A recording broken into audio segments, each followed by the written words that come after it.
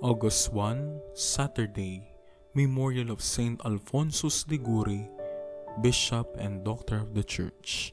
A reading from the Holy Gospel according to Saint Matthew.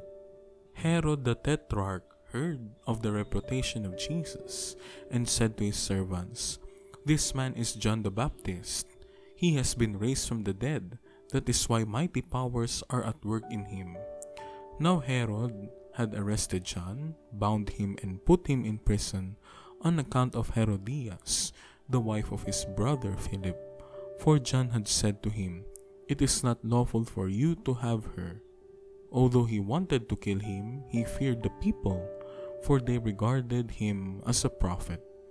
But at a birthday celebration for Herod, the daughter of Herodias performed a dance before the guests, and delighted Herod so much that he swore to give her whatever she might ask for.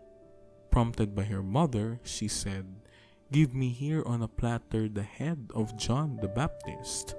The king was distressed, but because of his oaths and the guests who were present, he ordered that it be given. And he had John beheaded in the prison.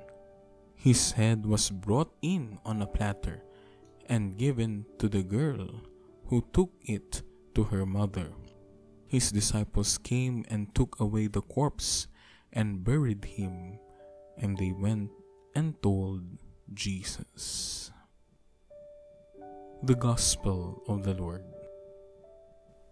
This man is John the Baptist. The lives of Jesus and John the Baptist are intertwined. Besides being related by blood, they are also bound by a common mission.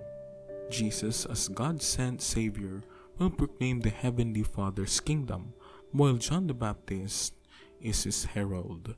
Even people like Herod see the similarity, and Herod thinks Jesus to be John the Baptist risen from the dead. Herod is bothered by his conscience after he has ordered the beheading of John. He knows that John did nothing to merit death penalty. At his birthday party, Herod recklessly promised Herodias' daughter to give her anything that she wants after she has delighted Herod with a dance. John the Baptist was the strident voice that called people to prepare for the coming of the Messiah and to repent for their sins.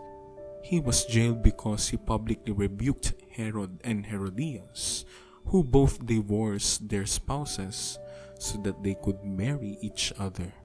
For speaking the truth, John paid with his own life. Do we stand for the truth?